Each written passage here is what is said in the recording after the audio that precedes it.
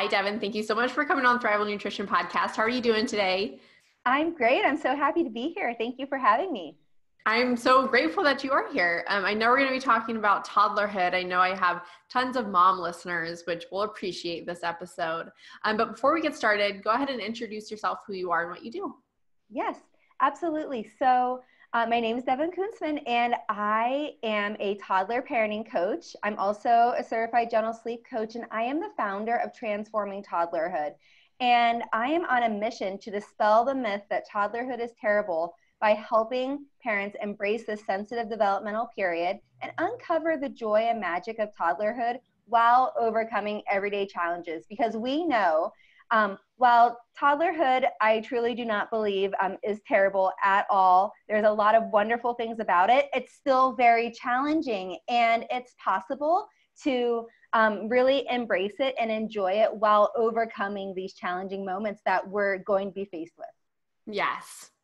I know that when I had toddlers, it was very challenging, but I think it only felt so challenging because I was trying to do so many other things. Like we started having kids early. So I was finishing school and I was working full time and I was just doing all these things. So everything felt super more challenging than I think it needed to be.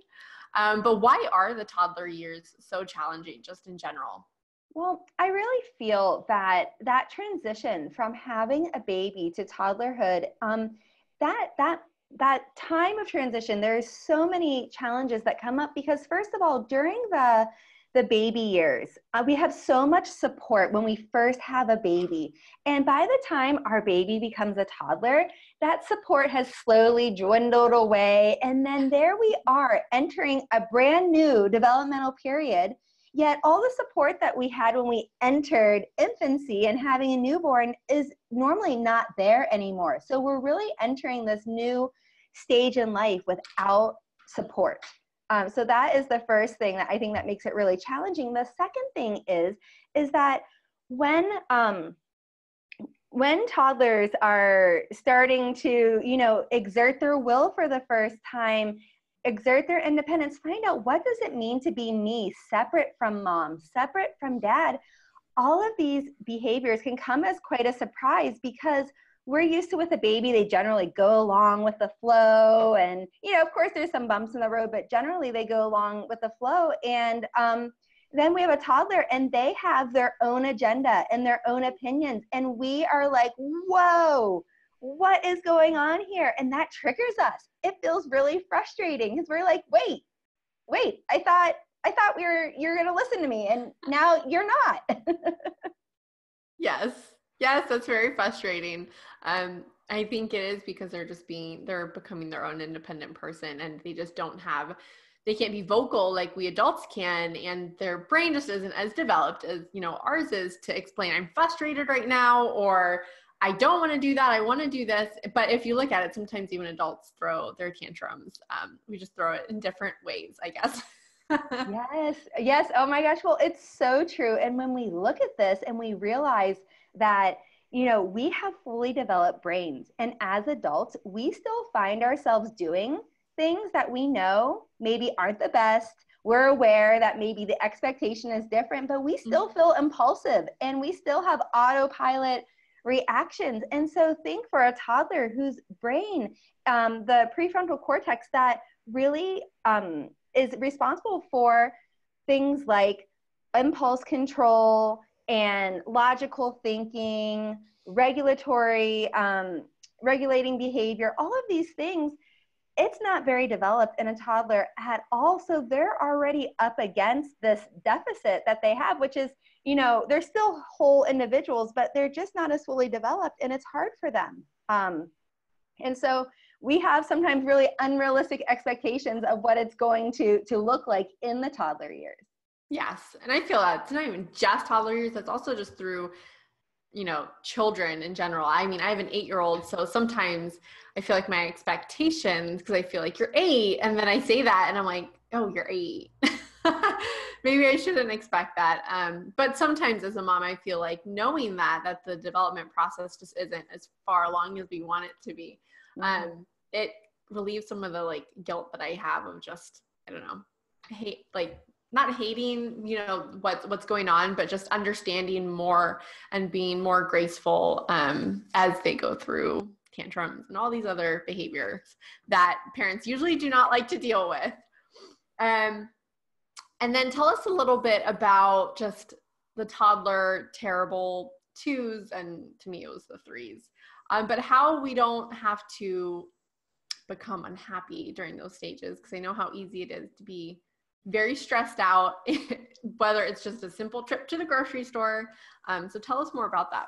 Yes, well, you know, society has really presented us with this idea that toddlerhood is terrible. You know, the twos, the threes, even the fours that, you know, we hear all this like terrible twos, three-nager, or, you know, fierce fours, like all these things. And they really bring a negative connotation to the toddler years. And when we buy into this, and we don't even mean to, sometimes it happens subconsciously, but we've all seen and, you know, heard others and even ourselves sometimes just chalk up behavior to, oh, it's toddlerhood. Oh, you know, like it's just kind of brush it away because it's the toddler years. But really, when we buy into this myth that toddlerhood is terrible, yes, it's challenging, but you know, I really believe it's not terrible. And when we buy into this, it undermines our parenting and caregiving ability because we're not as available to overcome the challenges because we're bracing ourselves. Like it's this fear, like we fear these challenges are coming, they happen, and then we feel helpless because, oh wait, it's just the toddler years. So we are just like say, oh, okay, there's nothing for us to do here. And so it really disempowers us as parents and caregivers. And it also really disregards the feelings of toddlers. It really minimalizes their feelings and emotions, because something that may not seem like a big deal to us, or we could say, oh, they're crying for no reason. You know, something that seems like no reason for us is actually there's a reason for them. And so it really just does them a disservice because we're not able to truly recognize how they're feeling and then help them cope with their feelings. Right. Do you find that, I guess, some of our responses, because on that quote of just, you know, it's not about what happens to it, it's how we respond to it. The people pleasing aspect of adults, because, you know, I find that when it's the terrible twos, and it's usually when people are in public and there's a tantrum right in the middle of the store, and I feel that adults people pleasing aspects is just they ignore so much of learning to cope with a child to just, you know, conform and please people around them. Yes, there's so much pressure. And I think that this is another reason why toddlerhood is so challenging, is because for the first time we're faced with outside pressures. You know, they really look us in the face because, you know, when you have a baby, okay, some people, there might be a few opinions like, oh, breastfeed or don't breastfeed, or, you know, co-sleep or don't co-sleep. And, you know, people can make you feel judged or, you know, in different camps. But when it comes to toddlerhood, and our parenting skills are really tested for the first time on so many levels in the moment, yes, it opens us up to all of this pressure, feeling like we need to conform to these social norms. And that pressure it makes us react from a place of fear instead of a place of confidence and empowerment. So it absolutely does affect us on a deep level. Yeah, for sure. So talk about some perspective shifts and the power of it, and how that can improve the way we handle our toddlers. Yes. Well, you know, so when we're out there and whether we're at home or we're in public and we're facing all of this pressure and we really feel it bearing down on us, if we look at our toddlers' behavior just on the surface and say, well, this is a misbehavior, they know what they should do, I've already told them, or, you know, they're violating my boundary, or they're not meeting my expectation, they're clearly misbehaving here. So when we look at it as a misbehavior, it really leaves us more vulnerable to feeling embarrassed or feeling like it's we're doing something wrong or we can't control our child. And so when we shift from this place of looking at behavior as a misbehavior and change and look at these moments as a signal that's a signal our child is sending that tells us they need help right now, that they're feeling dysregulated, they're feeling overwhelmed, they're feeling upset, that they're not able to cope with whatever's happening right now. That is what really, that perspective shift there can be so powerful, because in general, perspective is how we understand the world. It's the judgments, it's the labels, it's everything that we use to understand our reality and our world around us. And so when we look at behavior through one perspective, it brings out the negative aspect, and we feel helpless and we feel like we're failing. When we look at behavior through another perspective, which is a signal that our child needs us, that they need our help to cope, then we're like, oh my goodness, they're not doing this on purpose. They need help right now, and we can help them, because I'm the best person to help them. Because as a parent, you're always the best person to help your child through these messy moments, I guess you could call them. Yeah, yes, for sure. Is there, how can we, I guess, figure out and take their behaviors and really understand what they're trying to tell us, because they don't use words and it is harder for us to understand. So is there any tips and tricks that we can do that, or maybe just a special chart that I missed throughout my toddler years that I could go by? Yes. Well, there is a lot out there that whenever we start to look, so if we're looking at the behavior just as the behavior on the surface, and we react to that behavior, that's where we find ourselves reacting a way that always doesn't make us feel good, where we feel pressured, we feel stressed, and then we look back and we say, oh, why did I do that? I didn't want to yell. I didn't want to do that. I did it. Oh my gosh, I'm so mean. I really failed there. It just starts this whole story. Like, we just go down this rabbit hole. So instead of looking at the behavior, when you're in this messy moment, this challenging time, when there's this behavior that, seems like a little bit off kilter and you're like, what's going on here? If we look at the needs beneath the behavior, so when we try to understand the behavior on a deeper level, so this is like when we pause and we say, what's really going on here? Because a lot of times it's not about the behavior and what's happening on the surface. It's about a deeper feeling, emotion, or need that a child is feeling. And those needs can be basic needs like tired, hungry, feeling scared, needing to feel connected, all of these things, feeling sick, not feeling well, feeling pain. These are all basic needs. Or they can be developmental needs. And toddlers have a very specific set of developmental needs that drive their behavior. And the biggest needs are exploration and experimentation. So experimenting with how the world works, exploring how the world works, and also exploring what does it mean to be me, separate from my parents, because it's really in the toddler years that toddlers, they start to develop the cognitive ability to realize that they're separate beings from their parents. And now they have to figure out, what does it mean to be me? So a lot of behavior can be taken back to, these developmental needs. And for example, you have a toddler who's like maybe sitting in a high chair, or just even standing on the ground, standing somewhere, and they have a sippy cup and they turn it upside down and they're just watching it drop by drop by drop on the floor. Or you have a toddler who takes a crayon and starts drawing on the wall or like on their comforter or something like this. For us, we're thinking alarm bells, misbehavior, they know better. But because they're impulsive and because they're looking to fulfill their developmental tasks of exploration, experimentation, they're just seeing what happens when I use a crayon on a different surface.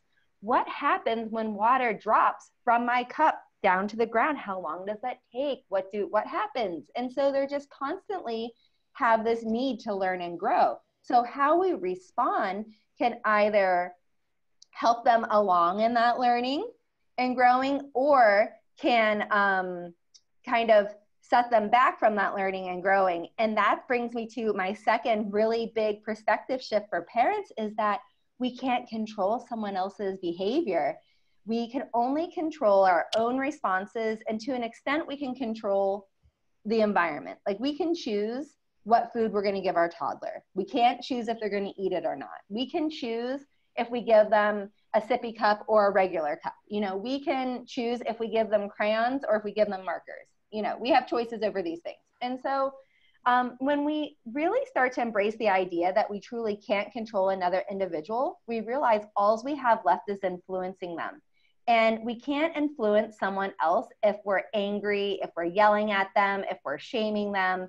And so that's where we really see the merit to looking beneath the behavior and seeing what need needs to be met right now. I love that.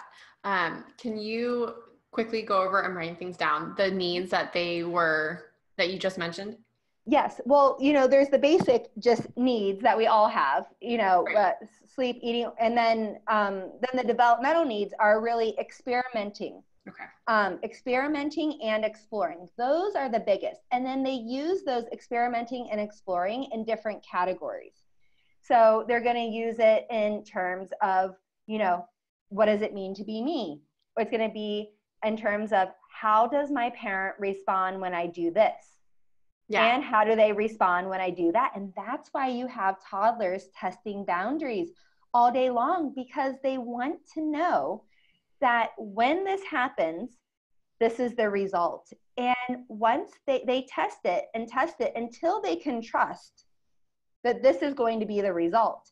And when we respond to them from a place of compassion, from a place of meeting their needs, from a place of knowing in these messy moments, they need help and I can help them, it completely changes the conversation. And that's where they really learn and grow and begin to trust us. And we build that trust in the relationship. Awesome. I know when you were talking about coloring on the comforter and all that and on the wall, and we naturally want to think like they know better than to do that and get them in trouble or whatever. It's like, but do they know better? They really don't. And that's where those needs, what you mentioned, exploration, experimenting, come in. And it's good to know that as a parent, because I feel like when these situations happen, you're more aware of the situation and you don't act out of emotion, but we have the ability to act more logically, unlike kids. Yes. And it's hard when we're in that emotional response. And that's why perspective shifts are so important, because the lens through which we look at the behavior and understand it will determine how we respond to it. Yes, 100%. Mm-hmm. Can you tell us about a conference that you have coming up? Yes, I'm so excited to share with everyone that the second edition of the Raising Toddlers Courageously conference is happening starting on November 7th. It's a 5-day virtual conference that's free, and it's just for toddler parents. So there'll be myself and 29 other experts in toddlerhood, toddler behavior, development, positive parenting, parental needs and self-care, mindfulness. Will be joining together to discuss the most important issues and challenges that parents face during toddlerhood. That's awesome. I'm so excited. And I know that people are going to start seeing it around social media starting next week. When people go to the link that you're going to be sharing, is that just a kind of sign up link, or are they able to purchase even like the full conference by the time they sign up? Yes, absolutely. So whenever they go to the link, that is how they can sign up, and they will be then notified and get emails every day during the conference. And every day, 5 sessions will go live, and each session is available for 24 hours.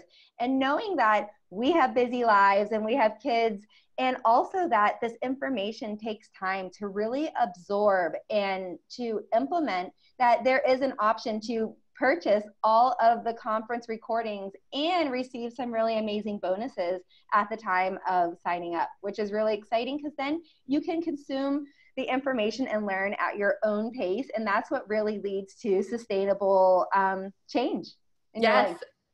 And I've done so many like conferences and summits, and I've always tried to it's free. I can totally get like 5 of them in a day. And I never end up finishing all of it. Or if anything, sometimes I forget a day and then it becomes overwhelming. I'm like, oh no, I forgot that. I forgot yesterday. Let me go back real quick. And it's just, so I think I started just purchasing more summits and conferences because I do like going back to it and having that information as well.